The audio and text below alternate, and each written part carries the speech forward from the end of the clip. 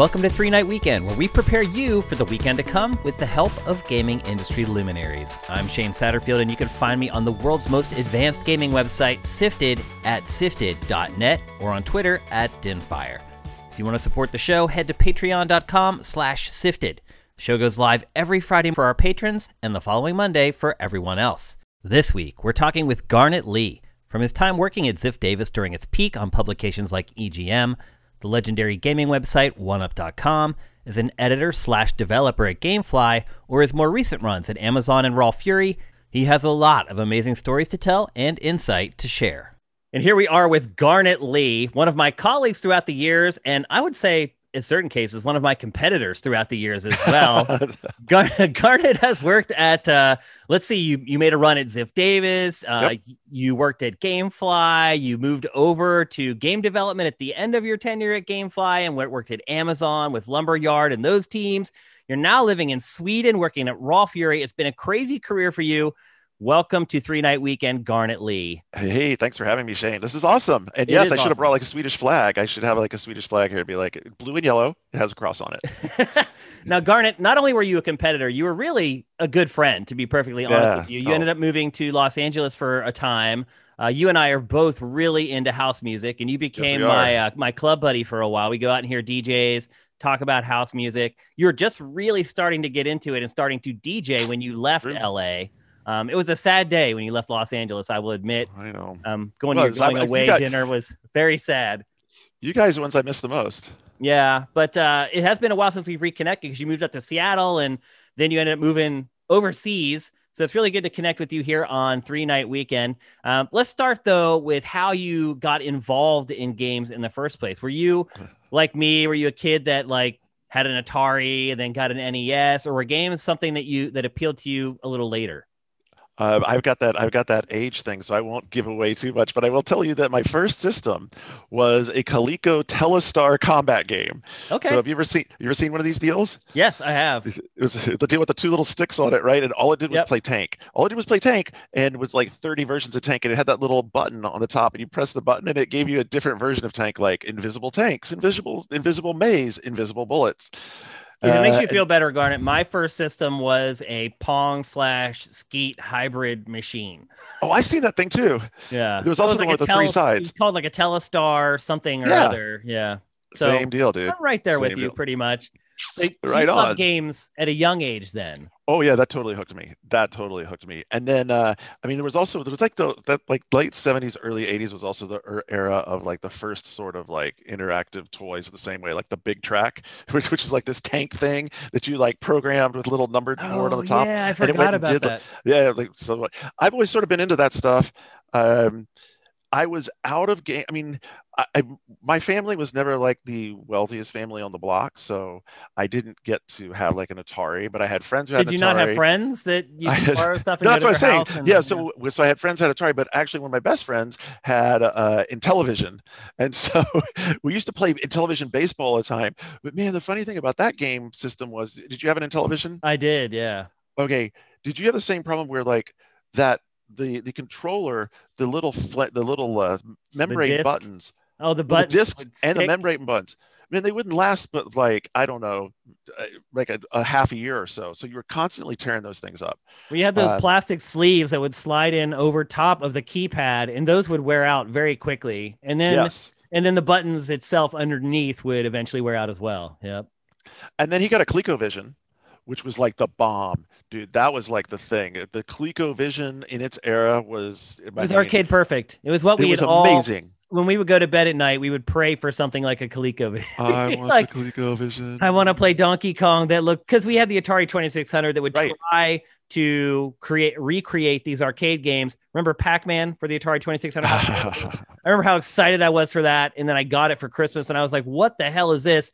ColecoVision was arcade perfect for the time. It was the dream that we had all prayed for at night, and then finally it came. The problem with ColecoVision was after those kind of arcade perfect ports, there wasn't a lot else. No, there wasn't. They There had very wasn't a lot of limited original library. content and exclusives for ColecoVision, The unfortunately. baseball was really good too, and it had that crazy baseball controller that was like a hand grip with a stick on the top Yep. of it, and then you had the 4 finger buttons for the. It was a great controller for baseball. I mean, granted, you couldn't really play anything else with it.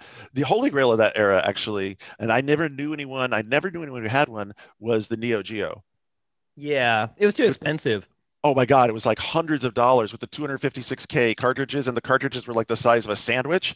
And then there But was I the mean, Vectrex, which was yeah, like it was all wireframe graphics. So you got the arcade perfect asteroids on that, but not much else. Battlezone, I think, arcade perfect.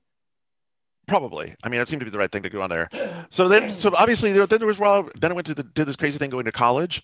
But Now, my Garnett, mom your was major in college was landscape architecture. Is that that is correct. correct? That is correct. I have a degree in landscape architecture. Why, if you were so into games and technology, why was your major landscape architecture? Well, I mean, there were a lot of trees involved. Were you an outdoors guy? That wasn't the kind of trees I was talking Oh. about. But so it was So are you sort saying of you went for the lowest hanging fruit for your degree? You wanted to get a degree that wasn't going to challenge you. Is that what you're saying? No, actually, landscape architecture is a super hard degree because Oh, it it is an is. architect. Yeah, it's an architecture degree. So you learn art, you learn design, you learn drawing and drafting and illustration. My You have first to dorm go. mate in college was an architecture major, and he studied, oh, 10 times more than I did, at Oh, it was least, insane. and Yeah, failed out. oh no. Yes. Oh, yeah. He Yeah, only lasted 2 semesters and he was gone. Yeah. it's so hard the last 2 years. I mean, so the first year or so was like normal college, party, have a good time, drink all the time. But by the second, by spring semester of sophomore year, I was basically like at the so you always have architecture buildings, architecture curriculum usually is in its own building. And same Mm-hmm. thing here. We had an architecture pavilion or landscape architecture pavilion where you'd go because they have drafting tables and all the space because we drew by hand back then. Yeah. I had to learn to draw. Uh, and man, it was just you would spend nights there. You'd like sleep under the desk and shit. It's that kind of craziness. So ironically, it sort of prepared you a little bit for being in the games industry because you have to be super in Yeah. love with what you're doing, very dedicated, Because you spend a got to lot of spend a time lot on of it. time doing it. Yeah. But then the other thing that's really interesting is that there's a lot of design that's universal. So understanding the way shapes and forms work together, understanding, especially like if you think about the rise of adventure games and shooters, your level design is landscape architecture. Like That's a good point. Yeah. you're designing environments, you have people moving inside of them, you have other objects moving around inside of them, you have circulation patterns, you're trying to put people in the space and have them do things. It's totally landscape architecture. So it served me really Interesting. well So in it actually did understanding. prepare you for your It totally did. career. Yeah, it was That's really in a pretty funny. bizarre way. It really helped a lot with that. So you And so when I graduated. graduated, and for graduation, my mom gave me a Sega Genesis, Wow. That's which a she knew great that I really graduation gift. wanted. I know, but she knew I really wanted the Genesis because at the time I was super into football games, and I mean, obviously at the time, Madden football and Genesis was the deal, And right? you were Was going to the thing. college, and back then, sports games in college. I mean, when I went to college, that's all we played. Like you go to Oh yeah, someone's house, you'd play Madden. You go to someone else's house, you'd play NHL '94. yep, that's That's just exactly what what we did. college was. Yeah. That's exactly how ours was too. So, or some little NBA Live up in there too, Yep. probably. Yep. So yeah, so same experience. And so from then on out, I was hooked. I got out of school and practiced landscape architecture for about 10 years. Wow. So you Through, actually through did work in your major Oh for yeah, yeah, quite I a did this. while. Yeah, I did design, and then I went from design into a job where I was working that was much more like it was called image management. So basically, I was running image management for a multi-county convenience store company that ran all of the mobile gas stations around Houston. And so when you went to a store, whatever you saw from the paint to the signs to the landscape to everything that made it look nice was my team's. Garnet, I worked, you won't believe this. I worked at a mobile gas station as my high school job for No like way. 3 years. Yes. And and I also remember that there were very strict codes on Oh, how we had to do everything, like how the book this thick.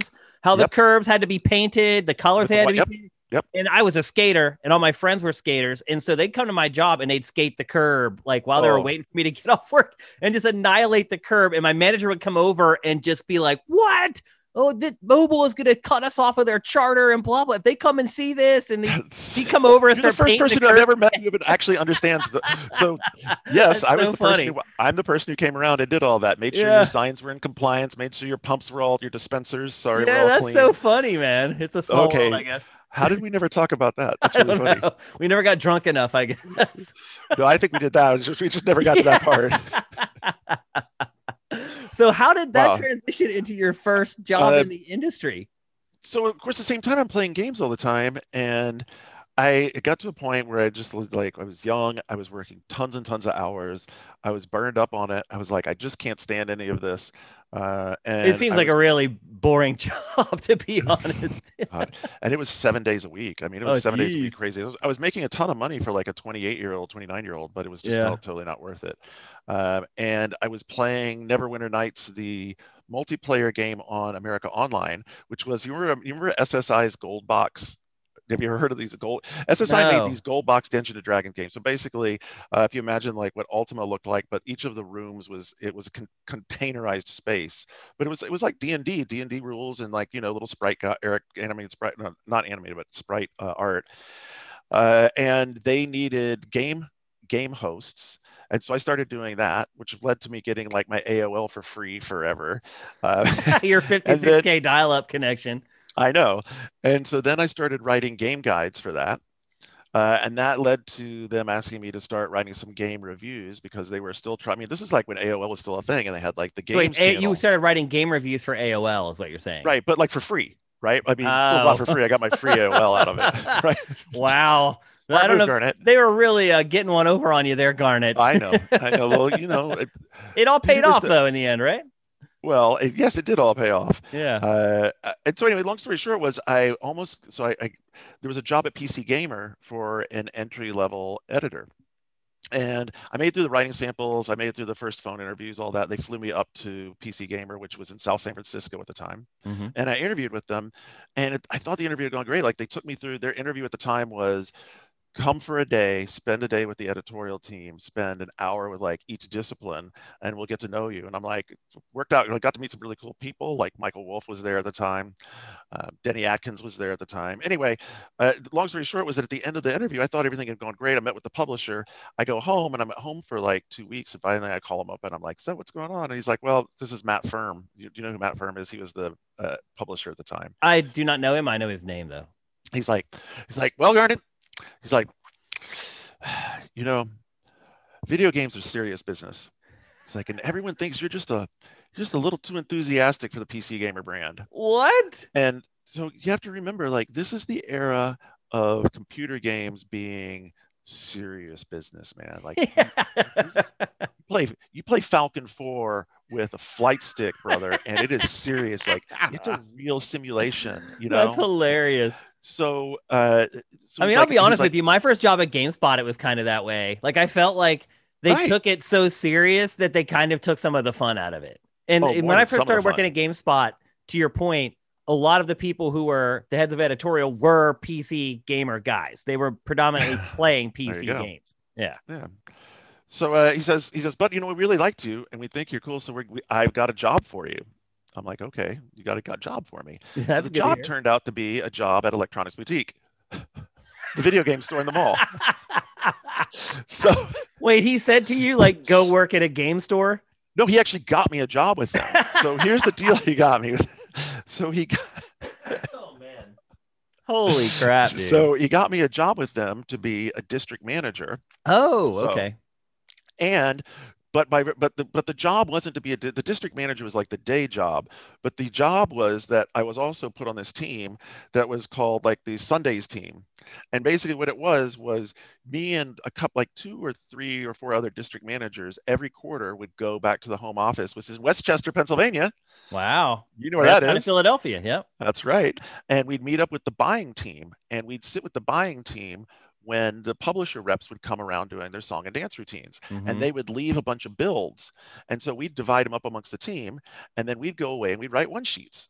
Wow. And so what Matt's point was, he's like, you need to see the work. You need to see how serious this business is. He's like, to see that it is a business and not just all fun and games. Yeah. Right. So it was interesting because that really taught me a lot about understanding like being enthusiastic about games and knowing where they are and understanding how to though also critique a game not just for its artistic merit but for its like how good a game is this, and also think about like what games are there in the market that are like this, and does this game do something new, and is it interesting, all sorts of things that pay off down the line later when I'm looking at like indie game pitches and that sort of Right. stuff. Like Yeah. really helps you like start to lay your roots down. The best one of all of this is I got to play Half-Life before anybody else did. one Wow. of the games one of the games I got to like write the one sheet on was Half-Life. Ha. And I have to tell you that at the time it was really, people forget this too, at the time it was really unsure how, like we didn't know how that game was going to do. Yeah. And finally Or we did like you we write a favorable one sheet oh on the yeah, game? Yeah. yes I did.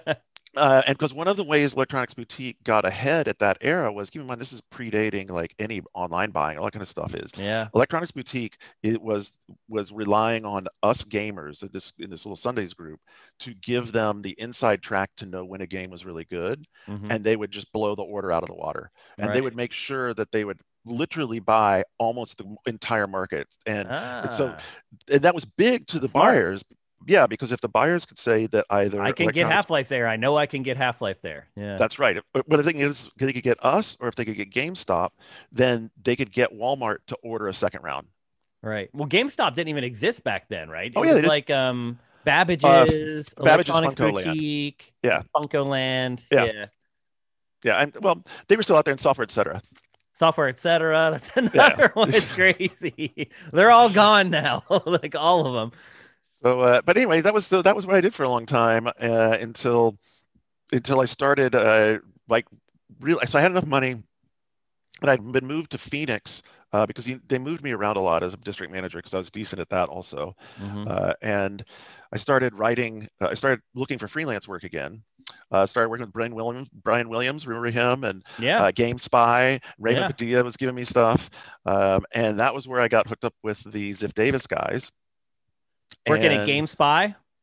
yeah, Okay. but that was so actually back then you used to be on email chains, and basically you Yeah. had to have And your Gmail BBS open. boards and Yeah, IRC channels and that's exactly right. That's yeah. exactly right. And Do like you the remember editors that would just IRC channel that we were all on back in the day? All the games see, writers were on? yes. And like so then someone would drop it, say, hey, I've got an assignment here. I need someone to take it. And everyone Yeah. would be like, I got it, got it, got it, got it, right? So Yeah. you had to be right there and be At that fast, moment. Yep. right, to eat. So I mean, I guess I sort of proved my chops pretty quickly.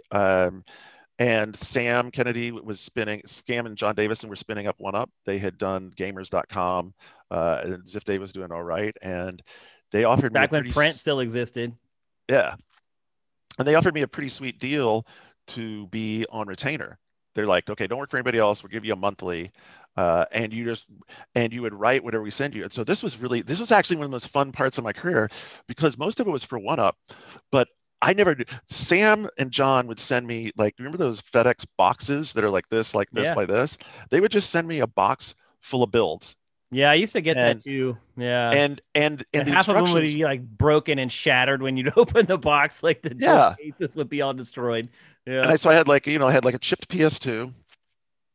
Thing was genius. Yep. You Bootstrapper on didn't my need the PC. debug. Yeah. No, yeah, and so there, and then anything that was cartridge based, they'd send you ROM carts, and those would just play on your machine, so that was fine. Yep. And and so the assignment was this was all the stuff that the internal editors didn't want from last month, That's how it worked and when they're you're the like, freelance go guy. through this, Yep. go through this, see what's decent, and send us back word counts on however much you're writing about. And so, I'd like sift through this shit and pick out like, oh, this is worth 600 words, this is worth 800 words, and write that stuff up. And eventually they were sort of eager to get me to come up there. Of course, moving up to San Francisco, it's a big jump in money, right? Yeah. Well, a big jump as far as your living expenses as well. Right, well, big jump in money for living expenses, but not for income, right? So that was the Right. big challenge. Yep. And finally, so Ziff was working deals. So CGW was bopping along, but they did a deal to become Games for Windows magazine, and that got Microsoft sponsor money, which Mm. got them headroom to hire a dedicated editor head against that, which is what eventually moved me up there. So I moved up there to be PC editor, and about 6 months later was when we started firing up game trailers. I mean, sorry. Not Game game Trailers trailers. competitor. Game Videos, right? Yes, gamevideos.com. That you guys, I mean, let's just be honest. You guys launched that to try to swoop in on what Game Trailers Oh, was doing. we were getting murdered. Yeah. We were getting murdered on traffic and video traffic. I mean, look, that was the dawning of the change, That was the right? first, like, after I had moved to Game Trailers, that was the first time. Well, IGN had started shifting towards video once we started eating their lunch a little bit. But that was the first time one of the competitors was like, you know what? We're just going to launch a direct competitor to you guys. Yeah. It was good for us because we had been floating along at that point. I remember my boss coming into my office and being like, look at this shit. Game videos. Gamevideos.com was pretty good. Yeah, and the crazy part is, like, I loved all you guys and was friends with all you guys and known a lot of you guys for, we were like, all at that friends. point, like 10 years. And my boss is like, you have to end these people. And I'm like, but I like these people. Like seriously, like Mark McDonald, like I love him. I'm like, I can't end Mark McDonald. First of all, it's impossible because he's freaking awesome. He's really good at what he does. But like, personally, I cannot do this. Like, they're good people. They're just trying to keep their jobs. Like, it was very bizarre and odd for me. But yeah, that's pretty cutthroat. Yeah, that's pretty cutthroat. I'm not surprised. I mean, look, like in the San Francisco space, like we would go downstairs to Steph's, and the GameSpot guys would come down the hill to Steph's, and everyone would sit around and drink Jameson and have fun. So we were all pretty. But it was like funny. Like there was stuff that happened where you guys had like stolen some of our videos and like had our watermark on them. And did you guys we really? Yeah, and you guys didn't notice it, and you guys like were running some of our exclusives like on your site. Like, I don't mean to laugh, but it is. No, I mean that's how it was back then, though. Like it was cutthroat. Like, and you guys weren't the only ones. Machinima did it to us, and like I forgot about Machinima. I'd have uncomfortable calls with like again people that I liked and respected, but they were stealing our shit. It's like that's how cutthroat it was. Like we got so many. We got an exclusive every day on Game Trailers, every day, and so you guys got sick of it, and you started stealing our videos and just running them, and so did Machinima. And so I had to have these uncomfortable calls with my friends. I'm like, what are you guys doing? Like, our watermark is on your website, and they just wouldn't have noticed it. And they're like, oh, okay. And then there was like another time we were at an event. I'm not going to name who it was, but someone who was working on game videos, like made a scene in like a demo, like one time in front of like PR people where he said something to me about like us taking like all the videos.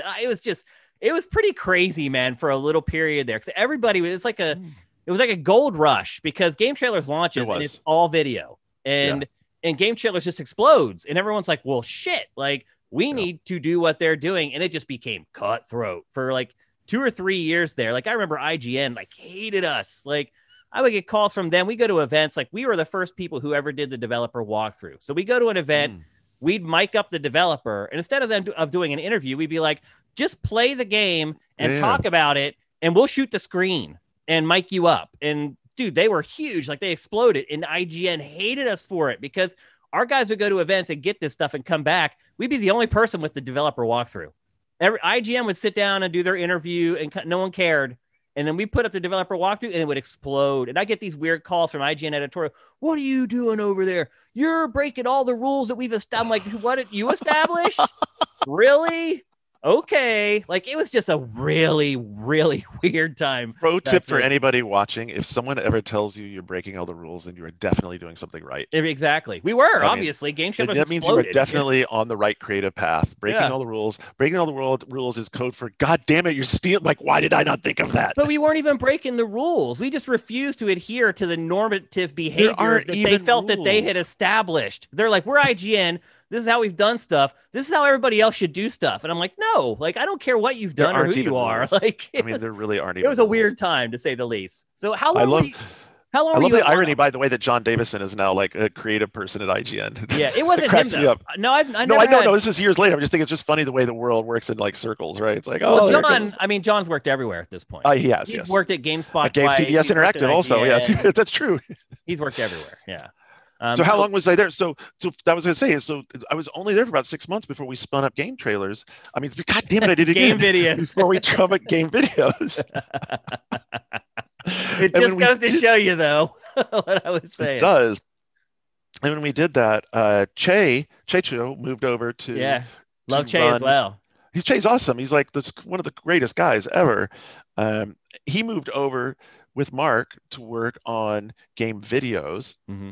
which means that we needed a new managing editor. And I won the interview, and the rest was history. So I became managing editor. I mean, like that's a huge jump up. I mean, Oh managing yeah. editor at a That's when you finally publication start is, making money where you can actually like do more than just survive in yeah, California. and it's a tremendous amount of That's work. like It's a life change. It is. tremendous amount of work. Uh-huh.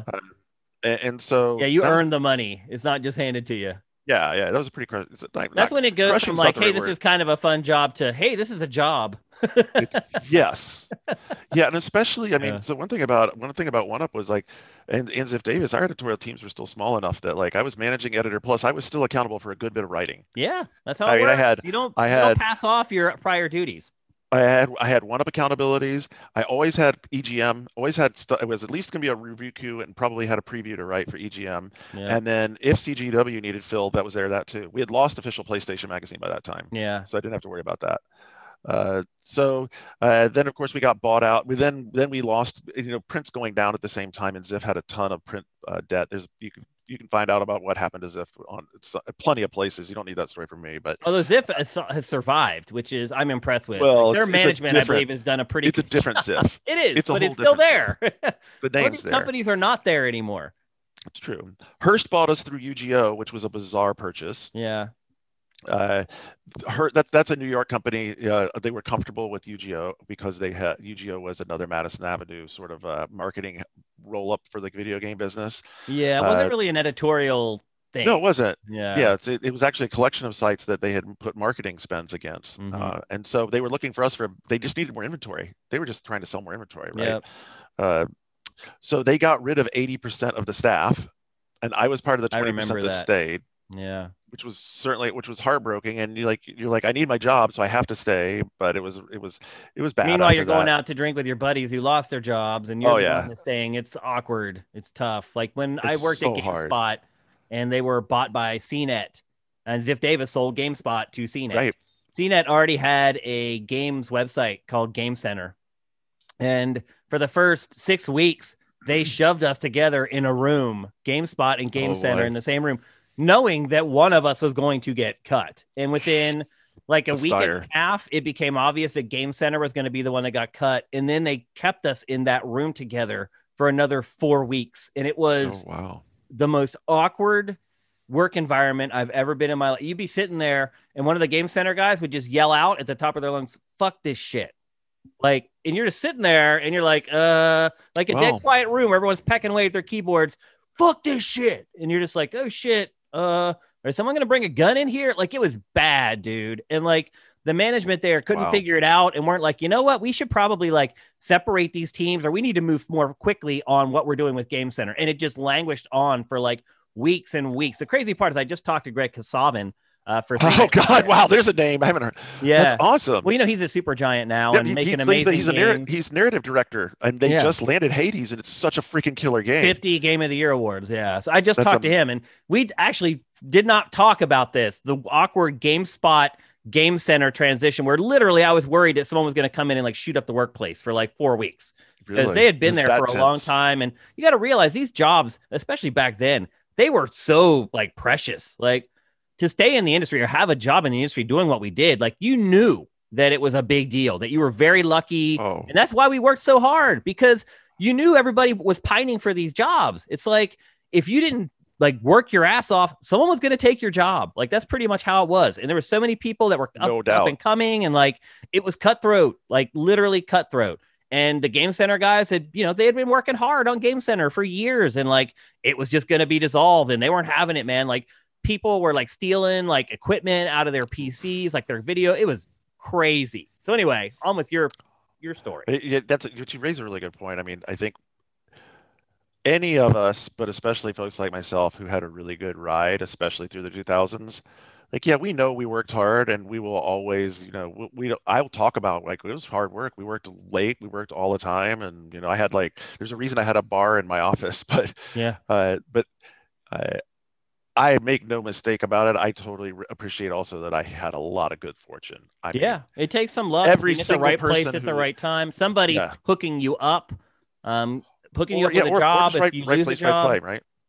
like the fact that I had been managing editor, the fact that I had enough experience and background and in management to like move over to be executive editor. Because then I went over and was executive editor, and then like did What happened while at One while Up? Why did One Up fail?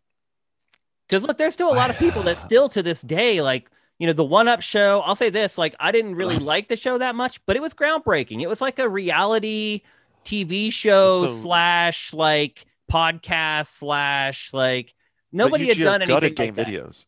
So What? UGO in one of the odd moves, UGO when Hearst bought us through UGO, they gutted game videos. And one of the first moves was to get rid of all original production equipment, all original production, right? Because Mhm. it's time consuming, it's expensive. They slimmed it down to just Tina Sanchez and a producer, and I don't even remember who the producer was. They got rid of Ryan and Ryan's whole team because they were Ryan. expensive. O'Donnell. Okay. And so they cut that whole team, and that was, I mean, to this day, it's bizarre that he did that. But keep in mind, UGO was also not selling. They weren't a video marketing arm. They were a web placement. They were looking for web traffic. Yeah. And so from there, what they were really looking for us to do, and I mean, Sam and I are really good friends, but like there was a year there that he and I didn't get along very well because they were leaning on him very hard to do specific content, like basically like clickbait content, because and the kind of stuff now where you see like lists. Listicles and Yeah, right. And it's just like, we had a proud reputation for the editorial content we'd done. So I started looking, and I forget. Well, so actually, funny story. This one's really interesting. So I myself and Stephen Totillo and Nguy Kroll and Jeff Keighley almost launched our own website. really, Yes, that would have been a good crew. and basically the idea was to do game videos, but all original production video. Mm-hmm. And it was going to be an all video site endeavor, but like really, like very much like narrative driven stuff, right? That's an interesting because Keeley at that time was working with us on game trailers and doing game trailers TV on Spike TV. Yes, he was. Yes, he was. And this is So right that before might it. be construed as a conflict of interest for Mr. Keeley at the Oh, I time. think so. Yeah, he would have busted out. Yeah. He would have busted out. It was a good deal. So the whole deal was, and we actually, so this is how close we got. We were papered by Sequoia. So this thing was Sequoia is a VR an investment company up in the Bay Area, venture capitalists. Yep. And so VC. we got all the way to the last. We got all. I mean, I lawyered up. Everyone was in. We had 18 months of Series A, which Mm-hmm. meant that after about 12 months, we were going to have to go look for Series B, Mm-hmm. right? And that's pretty standard. No Yeah. big deal. Everything was cool. And one of the four of us at the last minute got cold feet and wouldn't sign. You're not going to say Literally, who? literally, I don't think it's not. I think if you use your imagination, You can figure out which one it was. Yeah. yeah. But regardless, not something. It was a great opportunity, and I like the relationship built with those three folks, and the ideas that were shared there was really really cool. But out of that, I met Sean Spector, who was the founder of GameFly, and he was wanting to. He was looking at GameFly, which of course is the by mail rental video game company, and like, hey, like this is cool, Yeah, it was except the Netflix of video games back when right, Netflix used to send out DVDs by mail. right, and he looked at that and he said, well, here's the problem with Netflix's model is that they don't have a community and they've done nothing, like they become the de facto source for movie rental, but there's nothing cool about it. Like it's just Yeah. all they are is a warehouse that you click on and get stuff out of. And at the time he was buying IGN syndicated content, and he decided that he wanted to build an editorial component and they're like, hey, I want to build a community. Yeah. So he hired me to come down there and run that. And we bought Shack News as the backbone for that, which was cool because we bought it specifically Shack because News had a great reputation at that point. that's It was exactly why we PC, it was bought it. PC centric, but PC centric, and the its main reason we bought reputation it was was sterling, peerless. Yeah. right? And I was super happy about that. And then the other thing that it had this thing called Chatty. And if you've ever been on Shack News, you'll know what Chatty is, and otherwise it won't make sense to you. But imagine it's like it is not. It is a 24-hour rolling message board chat stream. So imagine it's like message board messages that are all threaded, but it rolls every 24 hours. Every message post lasts 24 hours and it rolls on. So it's like this really cool sort of like stream of consciousness, like conversation building thing. So and the community was really engaged. We're like, this is gonna be a really cool way to build. And then we bought Moby Games to be the database for it, right? Mm-hmm. Um, of course, as had been warned, building websites and putting backends together is much harder than you think it's going to be. Yeah, I've done it Uh, myself with Sifted. Absolutely, so a lot of work. we got bogged down we got really bogged down in how to manage consolidating the Moby Games data and the GameFly data, right? Because the key thing here was to eventually we wanted to have a game page where when they went to rent Tekken 3 or whatever you went to rent, it would have like some editorial content from us, some syndicated editorial content, and then a way to rent it and put it in your queue and all that kind of stuff. So Right. for that to work, the data backend has to be put together and be one data backend. And Moby's data backend was not in a shape to match up to the GameFly backend very well. I mean, let's be honest, all the websites from that era migrating data from one to another was virtually impossible. I mean, you could see it with IGN, the way IGN's backend was built. It made it very difficult for IGN to update its website throughout the years. Well, this is what, so yes, nothing was standardized back then. Yeah, that's what happened. One of the things that happened to OneUp, by the way, and I don't know the exact history of why it completely got gone after IGN bought it, but the IGN, I mean, by the time OneUp went away, I mean, it was held together by who knows what. Keep in mind, one of the things Sam's original deal was that you had blogs on it. Yeah. Remember, we had like that whole blogging system, Yeah. and keeping that thing operational within a editorial publishing framework, and again, linking back to games was a mess. See, this happened to Game Trailers too. Game Trailers was its own standalone site. It was great, and we kept updating Game Trailers on its own. It was fine. But at a certain point, Viacom was like, okay, you can't be your own website anymore. We want you to migrate Game Trailers into this huge thing that we have that we're running like all these websites off of for like MTV and Spike TV and Comedy Central. And those websites were awful, but they wanted it all standardized because they didn't want to have separate salespeople selling stuff just for Game Trailers. They wanted to sell stuff that would work across the entire network. And I mean, look, it literally killed Game Trailers. But for what you know now, they actually needed that. Yeah, they needed the inventory consolidation. Yeah. But it killed Game Trailers because when we migrated over, the day we turned the switch, we lost 30,000 redirects. Oh, just like that. So all the SEO that we had built on, it's all gone. And literally, like, our traffic dropped like 80% in one day, and it was too late to go back. It literally killed Game Trailers. So I totally understand where you're coming from.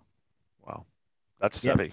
It is heavy, and I was forced to work on it, knowing it was going to happen the whole time. You guys for like 18 months. You called that out for them, and they just decided to. I'm just the games guy. You know, I'm not the guy who's working in ad ops and all these departments that they were listening to. I'm like the guy on Game Trailers who's holding on to the past and unwilling to. Shane, stop holding on to the past, bro. Right, and unwilling to move into this new future. And look, I understood their perspective.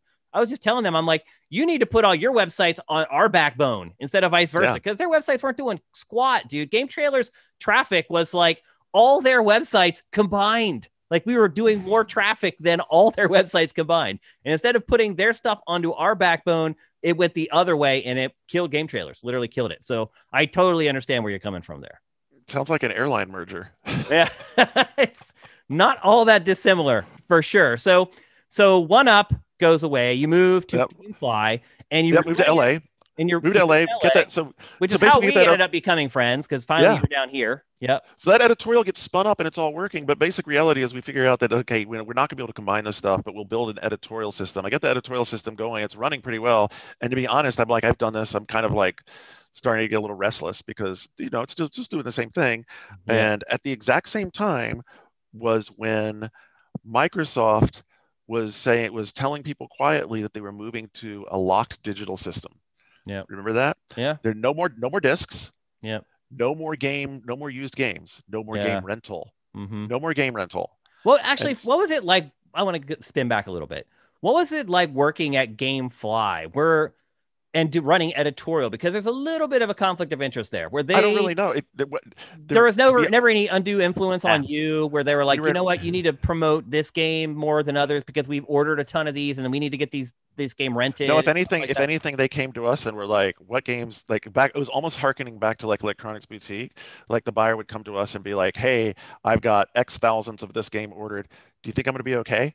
Gotcha. Okay. So they were doing it the right way. They were listening to Yeah, editorial to help them to figure out how many to buy, essentially. yeah. Oh, Just good. Sean. I mean, Okay. Sean's a big time gamer.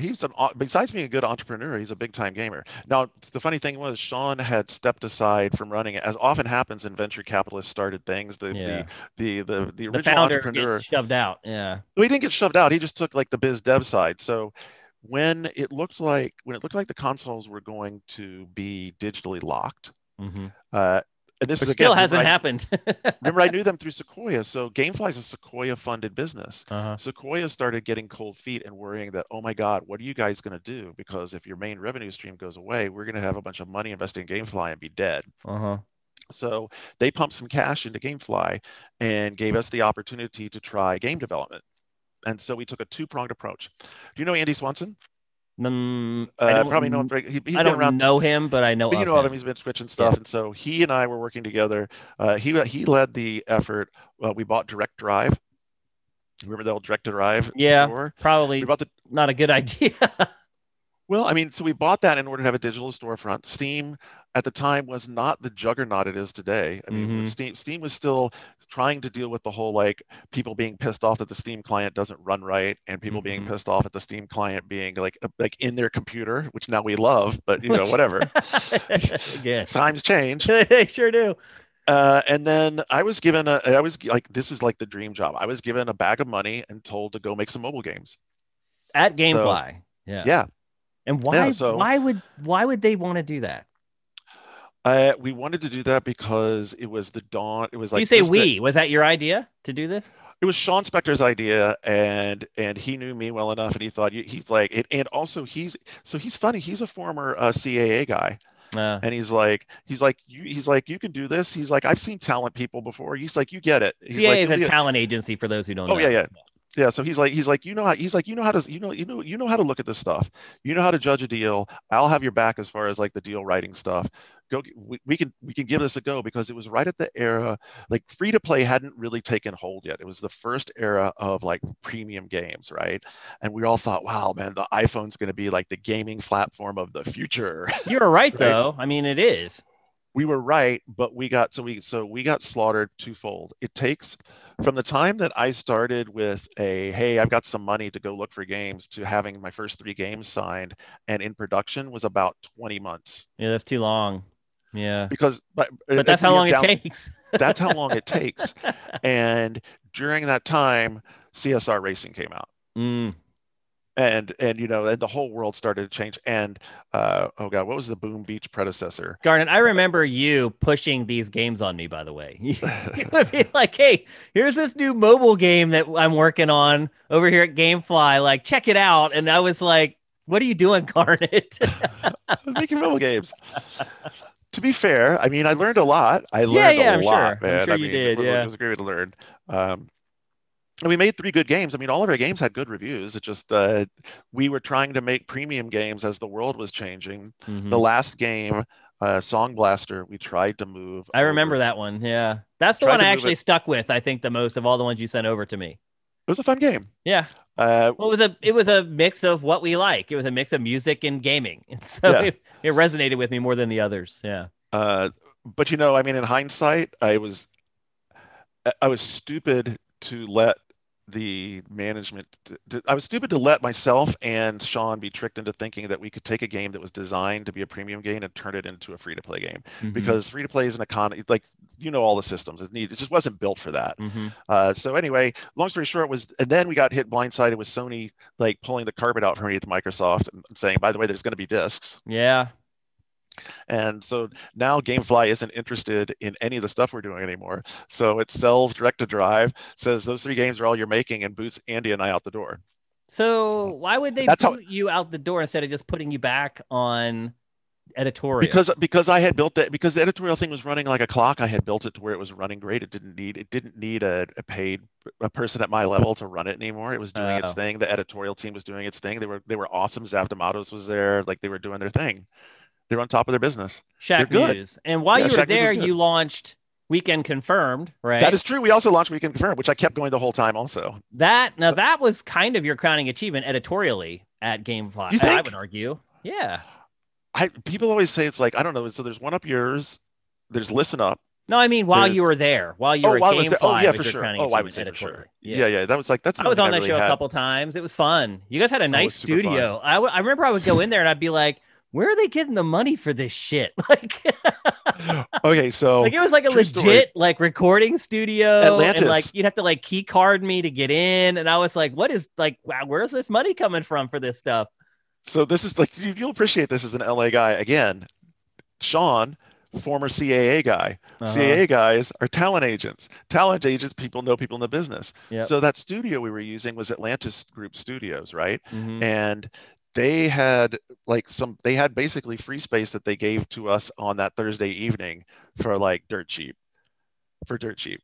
I I still mean, have a Weekend Confirmed T-shirt from the last time I was on the show. I think I may have been on the last episode or like the oh next to really? last episode. Yeah, before you Anyway, moved on and they folded the show. and once we started doing it, you remember the engineering team there, like they liked doing it. Mm-hmm. So, Yeah. and they all ran and owned the studio themselves. So I mean, they kept the deal going. It was fun. We always had a good time. And then, we'd always go out for drinks and stuff afterwards, and Mm-hmm. Uncle Gamefly would pay. So, it was just, it was crazy. That's literally a studio where like platinum records and shit had been Oh, I recorded. know. That's what I said. Like I have worked at MTV for like 8 years. I knew what like good facilities were, and I walked in there. I was like, "What the hell is This is, going I on know. here, man? Like, we're really gonna record a podcast about video games in here?" Like, It was awesome. yeah. It was so I ridiculous. was like, "Damn, this is bougie. Like, what's going on here, Garnett? Like, you guys got I some know. mob money or something?" Like, No, no mob money, but yeah, it was pretty boosh. It was pretty boosh, wasn't yeah, it? yes, it Yeah, was. So you left GameFly, yeah. and then you got a job at Amazon. What was your first gig at Amazon? Oh man, so I went up there to do indie game scouting and like basically new game finding for Fire TV, Okay, right? so they were looking for exclusive games for Fire TV or just We weren't really anything, look, just stuff that they we could weren't sign looking. to the service. Yeah, basically, so Fire TV was a Android-based box for the television, right? Yep. And so the idea was like this is the era of just after Ouya, right? And so Yep. Ouya had made a pretty big splash. It did, and then it splatted. Well, then it splatted, right? But what it demonstrated was that, especially during that era, which is the early era of indies, Unity games would run like awesome on an Android-based box. Yep. And so we had OpenGL on there. So we were able actually to go out and talk to developers and say, hey, we can bring you over to the platform. I can give you white label support. In other words, I can put some engineers against helping you get your title ported over to our box. No, like we don't have a huge install base today, but really it's not going to cost you anything to get over here. I'll throw marketing against it, and the marketing will be on Amazon. So even if you don't sell on Fire TV, you're going to get some more recognition for your title. Isn't this a decent deal? And so we took that a little ways. So I was working with Lenny Simon, Tyler Cooper, John Sacrani, like, but really cool team. But very quickly, we came up against the wall, which was that we were working for a content team, but the hardware was made by a hardware team. And those weren't the same teams, and we're Yeah. in the same buildings at Amazon. And Oh, so we didn't really have any support. So you didn't know what while they wanted, and you didn't have the resources to secure. and we could have all the great ideas in the world that we wanted, but at the end of the day, the only thing that mattered was selling hardware, and the reason they were selling hardware was to get people to play Amazon Video on their televisions. Yeah. So the reason they were doing games was because somewhere along the lines, Jeff Bezos had said, "I think games are really important," and so people were like, "Games are really important. We need to do games," and so they're like, "Cool, we're going to keep doing some games," but their hearts weren't in it. I mean, this is Yeah. not, and the problem was, That like I can was be, saying in about, some cases, that can be a good position to be in, where you're working for a company like Amazon, presumably pulling in a pretty nice salary, and you're just kind of flying under the radar, and no one's really holding you accountable, and no one's uh, expecting anything. Yeah, except for the fact that you want to do something, man. You don't want to Yeah, be it's not like a a very bump on a fulfilling log. way to go Yeah. about your day to day. And Yeah. plus, like I mean, we believed in what we were doing. Like there was a really cool moment there because, I mean, keep in mind, PC games and PC gaming is always expensive, right? Hmm. So it's like, you can't justify buying $2,000 worth of computer to play a 14.99 indie game. Yeah. Well, I mean, at least it's hard to do that. Yeah. But you can sure as hell justify buying a $99 box to play 9.99 or 14.99 indie games. You're beating We thought, Pachter's drum right now, Garnett. This is Pachter. This is one of Pachter's favorite lines that he uses all the time. He he's right. thinks he thinks that like Amazon, like Fire TV or is gonna take over gaming. Like he believes that eventually they're gonna have a Well, GPU and a CPU built into those things, and eventually they're gonna be like how a lot of people play games instead of buying consoles and things like that. only if that's not going to be out. It wouldn't happen at Amazon. I don't think it would happen at Amazon because the reality is that here's some of the fundamental problems. Some of the problems we ran into. Number one, Fire TV is this box that's meant for streaming video, right? Hmm. Prime Video is the main attraction there, right? So when you turn on your Fire TV, you're going to see uh, a bunch of movies. You're going to see a bunch of television shows. You're going to see Amazon originals. You hear Hmm. what you're not seeing? Games. Yeah. You're not seeing games, and Yeah. you're not going to convince anyone in Amazon senior management to take anything out of that top scroll and put games into it. You're just not. And matter of fact, it's so buried that you would in fact have to go down and start the Amazon App Store and then open the App Store and then you could look at games. So they're not even in a horizontal channel. We went through a design exercise with a really awesome designer there to like build an alternate UI because one of the pitches that we gave was, hey, what if when you bought your Fire TV, you could choose which front end you wanted? You could be like, hey, I'm primarily a movie watcher. I want to see movies. I'm Right. primarily a gamer. I want to see games. And while all of that makes sense to us, no, because they don't want to take the emphasis away from the fact that it's a video box, right? Well, Amazon Prime is their bread and butter. It And is. most people get Prime for the free shipping, but also for Amazon Prime Video. So I can And understand Amazon's stance on that. yeah, yeah, and everything that they do is about signing people up for Prime, Yep. right? Because it puts you in the ecosystem, right? Well, So, it means you're giving them $140, $150 a year. right, but I mean, you can do the math in your head pretty easily that you can get more than $140 worth of value out of Amazon Prime if you didn't buy anything else from them. But the reality is, if you're an That's Amazon tough Prime, though. I how mean, many? unless you think, because look, I don't think that Amazon's video is equal to Netflix. So would I subscribe to Amazon Prime Video if it wasn't wrapped into? Man in the High Castle, Probably not. Marvelous Mrs. No, Maisel? no. I mean, I know there are exceptions, obviously, but I probably wouldn't What I'm saying subscribe to is that like stuff. it costs a lot of money to make those I productions, know, I right? know, I know. So if you look at the cost it puts to get those productions, plus the cost it takes for them to have the number of movies and shows they have that are free, Yeah, plus the shipping benefits, they're not making money off of Prime from that. They're making money off of Prime because they know that once you're a Prime member, you're going to buy way more stuff from them than if you're not. yeah, because of You the know, free shipping. Yeah. right? See, because once you're an Amazon, I would be willing to bet you. I mean, I was not privy to any of this stuff, but I would be willing to bet you that once you become a Prime member, you all but stop shopping anywhere else. Pretty much. And I would also argue that the cut rate is probably really low. Like I don't think once you become if Oh you yeah, as once long you as you start, can you're afford it, in. like once you're a Prime member, I don't think a lot of people drop Prime because again, it makes your life it changes your life. You don't have to shop anymore. You can just buy Yeah, everything and it shows up on your doorstep a day later. Like it's that you're absolutely right. You end up buying everything from Amazon from that point forward. I do. I yeah. mean, awfully, and if it's not at Amazon, I'm surprised, and I will go somewhere else like Costco or whatever. But if it's for sale on Amazon, I'll buy it from Amazon once you're in So the Prime ecosystem. Yeah. so the thing is, a game console is not really going to drive that ecosystem for them. Yeah. And that's the problem with it. And so Okay. that's why it was always tough. So when they went to make a Fire TV second version, they wanted to upgrade the hardware capabilities.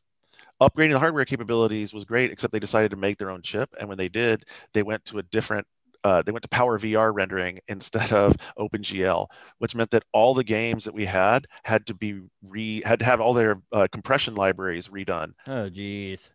So basically, that was the end of Fire TV Gaming, at least for the initiatives we had done. Yep. So most of us moved on. That was when I went over to the engine. That's when you Uh, started working on Lumberyard, correct? yeah, yeah. So Which was Dan Winters, Amazon's engine that it was hoping would end up competing with Unreal and Unity and all these other engines. yes, sort of. I mean, I well, mean, then what was the point of it if not that? the point of it was, again, think about things in terms of Amazon. Amazon wanted to have an engine because if you build on Amazon's engine, you're more than likely going to use Amazon Web AWS. Services to exactly see. Yeah. Uh-huh. That's again, and so so that's where the play was, and building a game engine is really hard. Like that again, this is so Yes. like That's one of the why questions. Unreal has been around for 20 some years. Like Yeah, it takes that long to build all the libraries and all the tools and right. yeah. So the reason that they bought and there was some misunderstanding, they didn't buy a CryEngine. They bought a fork of it, and they Mm. bought the fork just for the rendering engine. Oh. So, so in other words, like there's all these systems. There's like network system, there's AI, there's scripting, the animation, but rendering's a big one, right? And Hmm. CryEngine always looked great. They're like, cool, we'll just buy the Crytek rendering engine, and we can focus on other parts, right? Hmm. The problem was by the time when they started bolting other parts on and messing around with the engine and tearing the guts out of it, they felt very quickly like the usability of Lumberyard, like if it started here, like just started going like this because as we were adding functionality to it and improving it, we were actually making the thing not work Yeah.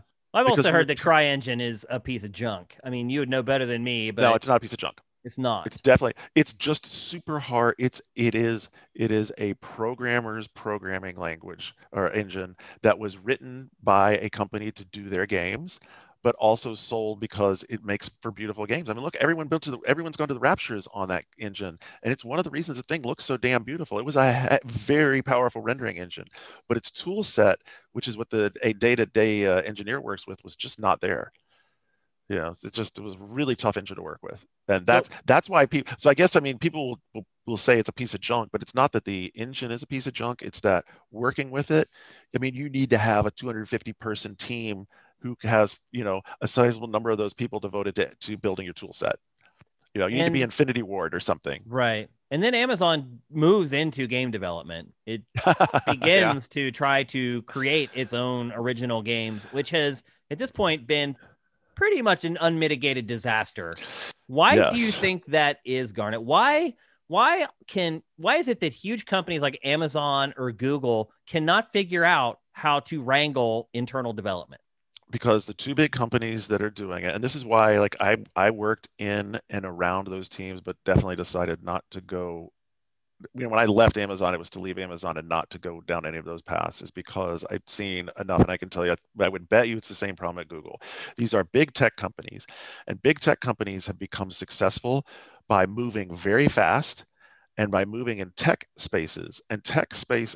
And while and this is the misconception. And if you go back to like video games early days, like when we were first writing about games, when you were first writing about games at GameSpot or wherever, it's like everyone wanted you to write reviews like tech reviews, right? Yeah. How good are the graphics? How well is the performance done? Because it was thought of as an app, right?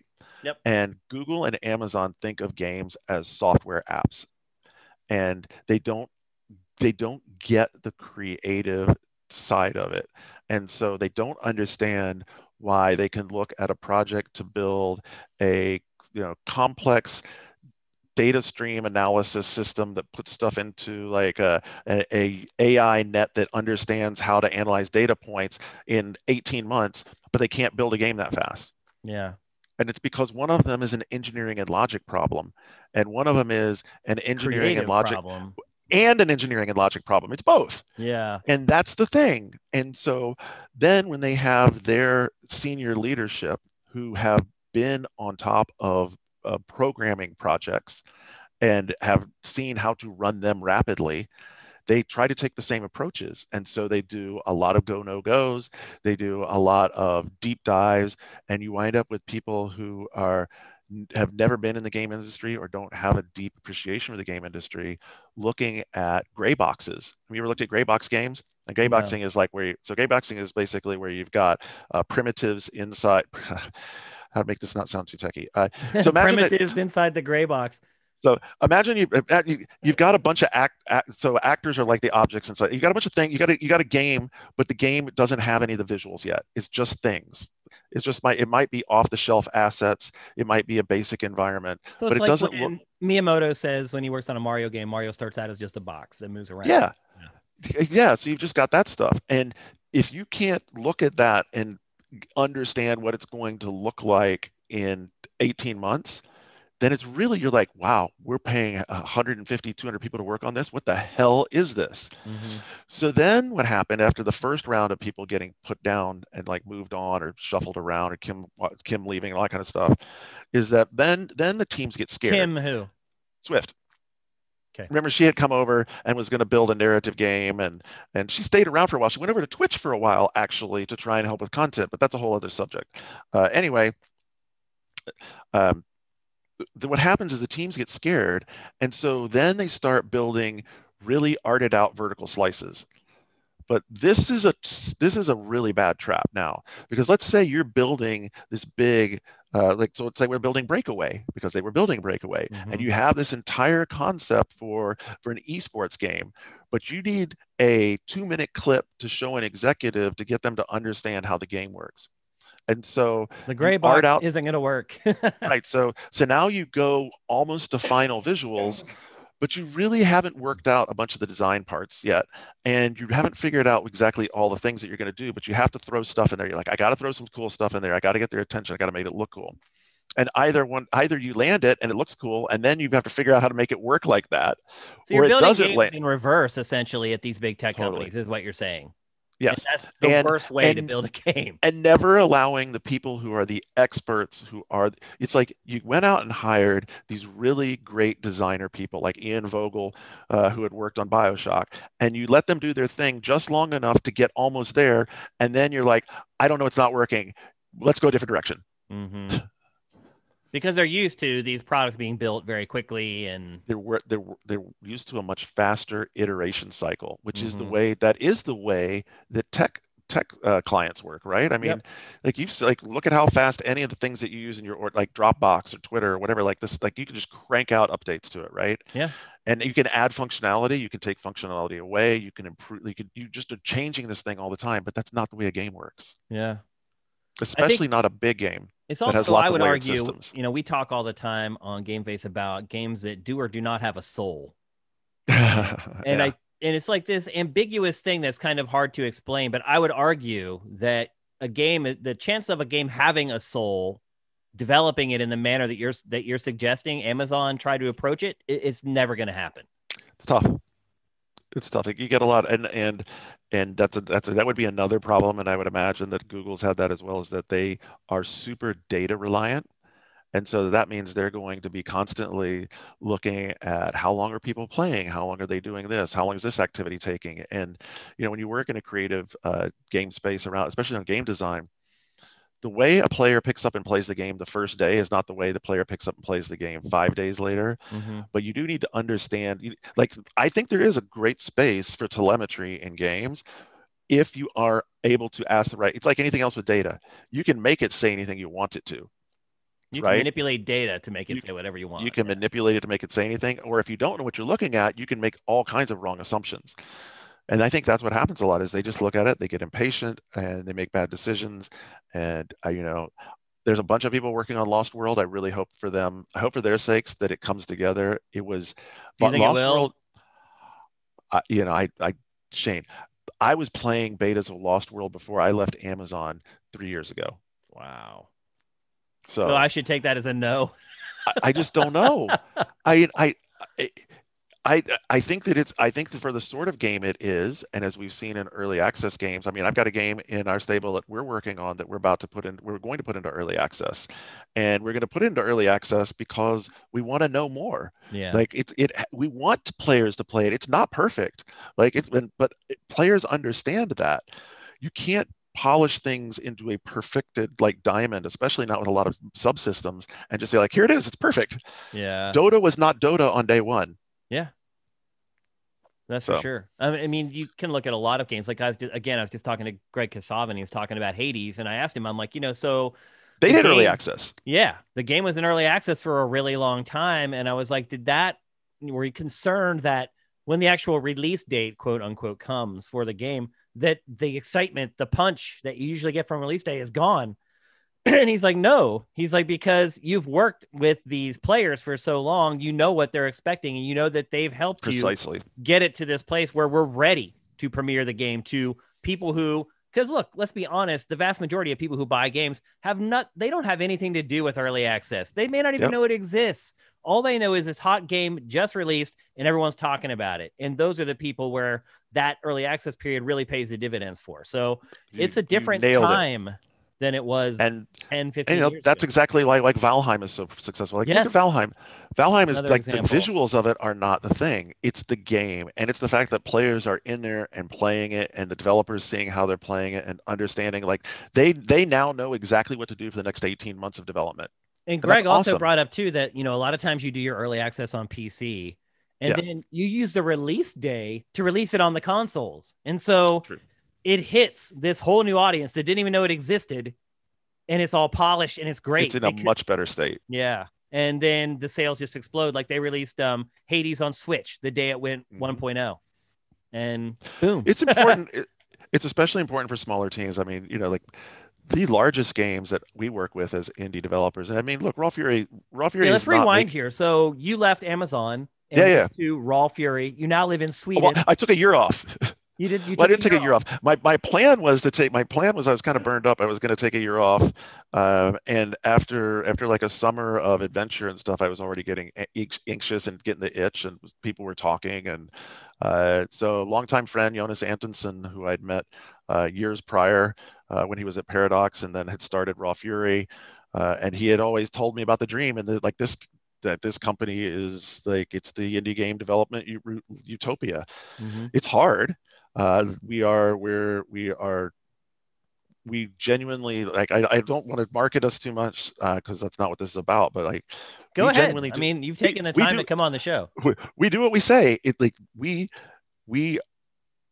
that when we enter into an agreement with a developer, the developer runs the show. We're the only publisher that I know of that we have no controlling we don't have anything in our contracts that allows us to tell developers what to do. So we're not able to like when we talk to them like I do. So my job is like marketing product sort of brand person, right? So I'm playing the games a lot and giving a lot of feedback to the developers and the sort of stuff that like hit detection and so forth does. Like I can Mm-hmm. tell my developers, hey, I think that this would be a really great way to change the focus of the way this character interacts with the world, or I think this would be a really great addition to the skill system, and we'll talk those things through. And it's actually awesome because the fact that they know that they don't have to listen to a word that I say means that we actually have design conversations. Like we actually talk Right. about design, like we do game design. But at the same time, it also means that a lot of times they're just like, nope, not going to do that. Mm-mm.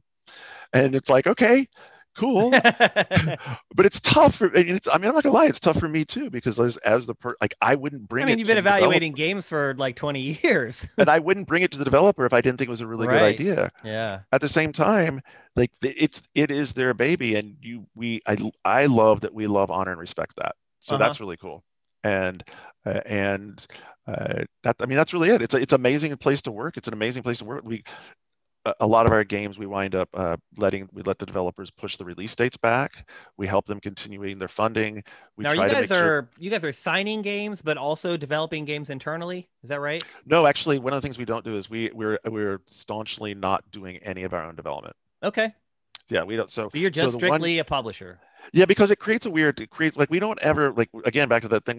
We would never want a developer to work with us and think, but are you guys actually giving your own team a better deal? Like, do they get Oh, the got A ya. It's a team? conflict of You know, interest. Yeah. yeah, we don't want them to. So, the one game that did come to us was the Kingdoms games. So the Kingdoms games got really successful, and the developer really wanted to go on. And he's like, "We're like, you can do way more games with this. Like this IP is successful now." And he's like, "But I don't want to. I want to go do something different." Hmm. So Raw Fury has the IP, and the Do team you that guys was going to own the IP for the games that you sign we do generally? no never. As a matter of Okay. fact, that's another thing we so our deals we never own the IP. The developer always keeps the IP, and we never do like sequel rights. The only thing we have is we often will get like a first refusal ask, but it's just an ask. So anyway, long story short is that the Kingdoms team became its own studio, and it's separate, and they founded their own studio because again, we have a Raw Fury studio, but Raw Fury Studio for us is a porting team. So basically, it's a bunch of so basically, the way development works for us is a game. Let's say Shane's making a game. We ask you to make a game in PC format. And so you build in Unity or Unreal or Game Maker or whatever you want to build in, and you deliver a build for PC. And then we talk about what other platforms we want it to go on, and we use porting partners, our porting team, to put it out on those platforms. How cutthroat is it signing indie games? Like, are you constantly competing with 504 Games and all these other indie publishers to get that game? I mean, awesome question. Are there bidding wars? Like, how does that all play out? I think that it probably is that way. I don't know. There probably are bidding wars for some of the other outlets. Like are there events that you go to where a bunch of indie developers show up and demo their games, and like a bunch of publishers come and like you guys all check them out? We don't have to do that anymore. We got over 2,000 pitches into our pitch portal last year. Damn. Like we're not short for pitches. Yeah. So I think that part of the reason that we don't have to like we work. I mean, I guess that would be E3, wouldn't it? Where all the developers. No, I mean, there's some of that. There's some of that. It's more GDC, Gamescom. But also Bit Summit, different indie games summits like that. We're a company is run on a process or a system called holacracy. So there's no structure in the company. Everybody is on equal standing from CEO through the entire company. And when we go to sign games, like we have a couple of folks who are primary scouts, but everybody in the company looks at games and we talk about them, and we only sign games that we really love. Like we don't sign them for commercial potential. We sign them because we're like, damn, we should make this game. This is really cool. Or it has a cool story. I mean, assuming that 9 times out of 10, that's also going to result in commercial success. I mean, not necessarily. Really? I mean, like, so you would intentionally take on a game that you know is going to have limited commercial appeal? We would intentionally take on a game that we were in love with, even if it didn't appear to have tremendous commercial appeal. It's like a Katamari Damacy type deal, where you look at it and you're like, man, I can't imagine a lot of people really wanting to buy this, but it's really cool, and maybe it will catch fire, like one of those kind of deals. Well, I mean, the next thing we would do actually is we would say, hey, we're a bunch of industry professionals and we've been around the block a few times. It is our job to help that developer be successful. Because if we think it's really cool, then why the hell is it not going to be commercially successful? Because if we know what the hell we're talking about and we really like this game, then it ought to be successful. So then it's sort of on my shoulders to be, wow, figure out how to talk about this game, figure out how to show it to people, figure out how to help the developer build it into something that will work, because it ought to be, and that's what we do. And speaking of pushing those games, you have a podcast, a new podcast. I do. Well, it's a good segue. Is this your first podcast since Weekend Confirmed? It is. Yeah, it is indeed. The title is Games, Potatoes, and Spatulas, correct? Yes, that is. Please explain that. Games, Potatoes, and Spatulas. So again, Rafi, dude, I'm telling you, this place is awesome. This place is a madhouse of a bunch of game people who like indie games and get to make games. So we did a thing a while ago. Like potatoes and spatulas are just kind of two random things that we think are cool. And at some point in time, we're probably going to do some cooking so we do it as a stream that we record and put on the podcast. And we have like a little kitchen we're setting up so that we can make like potato treats. Way. Where can people find the podcast, Garnett? It's all over the place now. So it's we're hosting on Libsyn. So it's the RSS feed is gpsrawfury.libsyn.com. Okay. It's on Apple Podcasts. It's on the Spotify thing. I think Spotify it's on Google. Thing. It should be on it's Google on like now. Apple Podcasts and everything. It's on the Apple syndication service. I've been pushing. I've got like 3 or 4 more episodes that are finished. But yeah, within the next week or so, we'll be up to normal. We record every Thursday night at 2100 Central European time, and we do that on Twitch. So that's like 1:00 in the afternoon there in the West Coast, and 4 p.m. East Coast time. Yeah. What's your Twitch channel for that? What's the URL? It's twitch.rawfury. Okay. Or Twitch.tv/Raw Fury. Twitch.tv/Raw Raw Fury. Fury. You'll put it all in your show notes, right? Absolutely, for sure. Awesome. And is it games or is it games and cooking? Or is it no games at all? So it's me and Jonas who have been friends for a long time. Look, I pulled some of the benchmarks that I have done before. So we do a what you've been playing segment. Okay. I love talking about news and topics, so we do that. I'm really Are you allowed to talk about other publishers' games and stuff on the podcast? What do you mean allowed? We don't actually talk about any of our own games. We're 9 episodes in. We have not talked about a single one of our games. It's really cool that Raw Fury allows you to do that because yeah, and you know as well as I do that if you watch a Nintendo podcast, they're not talking about PlayStation games or Xbox games, or if you're watching a Sony podcast, they're not talking about Nintendo and Microsoft stuff. We really believe. I mean, we sound like crazy people, but we really believe in indie games. And if my ability to like build a podcast can work out again, and we can build a podcast that's great for indie games, that's amazing. As a matter of fact, I just gave an invitation on this week's show, and I'll say it here again. If you have any developers, if you're an indie game developer and you would like us to talk about your game on our show, send me an email, potato@rawfury.com. That's the email. That's great.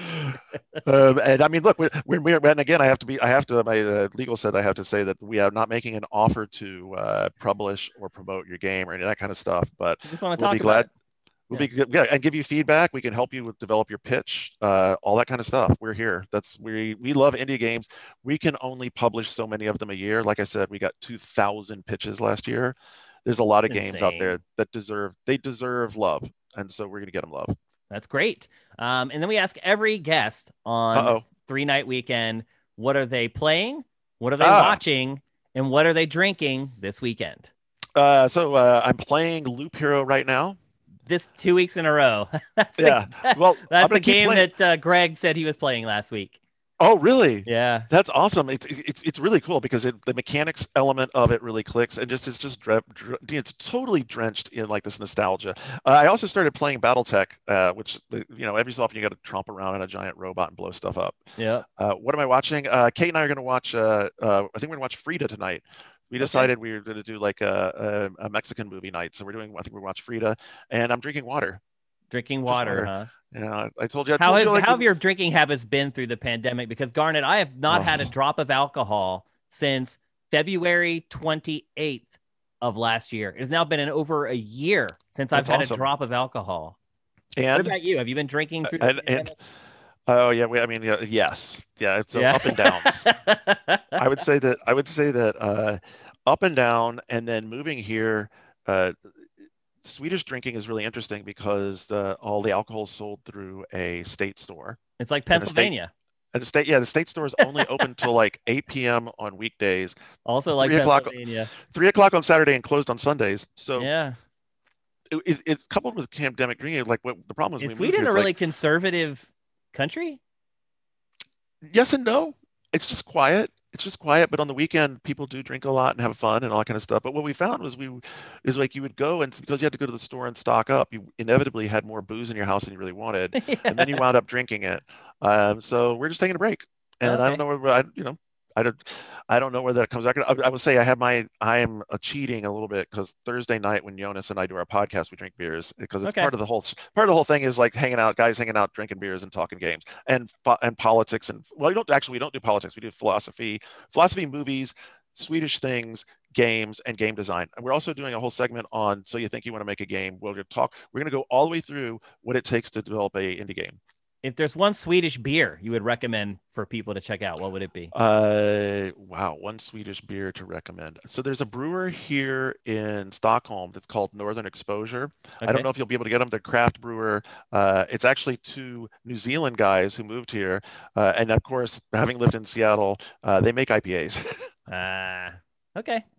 But they're good. And Garnett, where can people find you personally on social media? At Garnett Lee, Twitter. That's one place I still use the most. If you use the Facebooks, I go over there occasionally. I still have my Garnett on Games page, which I'm using now as sort of an ad hoc page for our podcast as well. But if you want to get at me wherever, Garnett on Games or at Garnett Lee on Twitter. All right, Garnett. Always good to catch up with you, man. Much love, my brother, and best of luck with Raw Fury and your new home in Sweden.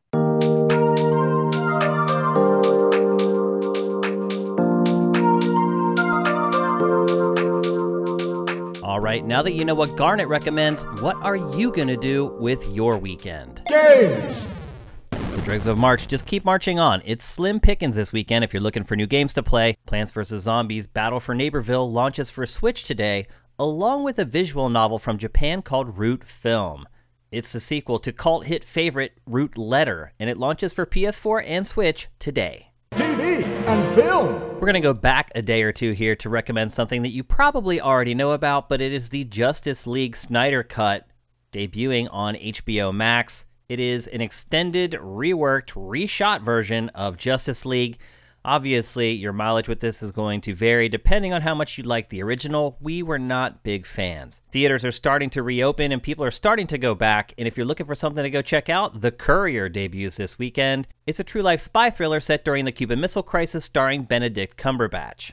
On streaming services, The Falcon and the Winter Soldier debuts today on Disney+. The pair that came together in the final moments of Avengers Endgame teams up for a global adventure that tests their abilities and their patience. Also debuting this weekend is Calls Season 1 on Apple TV. This is a strange kind of experiment that Apple TV is doing. It's a show that kind of functions on phone calls and visualizations. It's a new concept and something worth checking out. And then finally on Sunday, Q, Into the Storm debuts on HBO Max. It is a documentary on the QAnon phenomenon, psychosis, cult, whatever you want to call it. It's a 6-part series that claims to finally unveil the true identity of Q. Music! 3 big album releases this week, and all of them are coming out today. The first one, I know most of you guys may not care all that much about it, but it is definitely going to be the biggest release of the week. Justin Bieber has a new album today called Justice. It is exactly what you'd expect, a lot of poppy, sappy, R&B tinged tracks with lots of guest performers joining him on each one of them. And then Lana Del Rey has a new album out today called Chemtrails Over the Country Club. Just what you'd expect from her as well, a collection of seductive ballads. And then finally, Sting has a brand new album out today that was delayed from last November. It's called Duets, and true to the name, it is a collection of duets he does with other artists, Eric Clapton, Mary J. Blige, and a bunch of others. Sports! If you're planning on chilling on the couch with a bunch of sports this weekend, I hope you like basketball because it is all about NCAA March Madness. The tournament has kicked off already. Already some teams have been eliminated. Hopefully your brackets haven't been busted yet, but if you're looking to check all that out, it's mostly on 3 networks, TBS, TNT, and CBS. Also kicking off today, the 2021 CONCACAF Olympic Qualifying Championship on Fox Sports 1, and it also rocks all weekend long. Moving on to Saturday, I know a lot of our folks in Europe love rugby, and on Saturday, the Six Nations Championship, France versus Wales, kicks off at 4 p.m. Eastern on NBCSN. If you're looking for some pucks, the Wild take on the Avalanche on NHL Network at 3 p.m. Eastern. And then right after that, it's the Flyers versus the Islanders at 7 p.m. Eastern.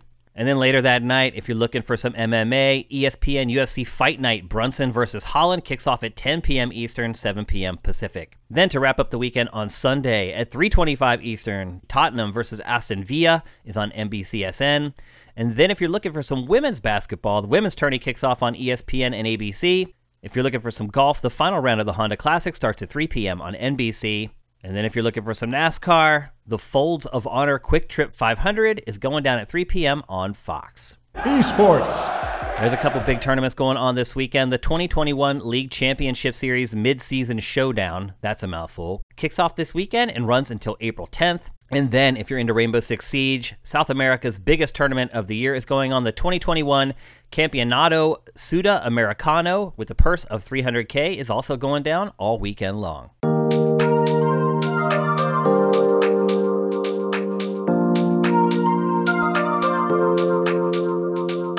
Thanks for checking out 3 Night Weekend from Sifted Games at sifted.net. Once again, a big thanks for Garnett Lee coming on the show. If you want to get it when it's hot and fresh, head to patreon.com/sifted and give us a pledge. If you give us $4 a month or more, you'll get this every Friday morning. If you want to know when the show is posted for free, follow us on Twitter at Sifted Games. And if you want to reach out to me and suggest future guests, you can find me at Dinfire. I'm Shane Satterfield reminding you that every weekend is a 3 Night Weekend.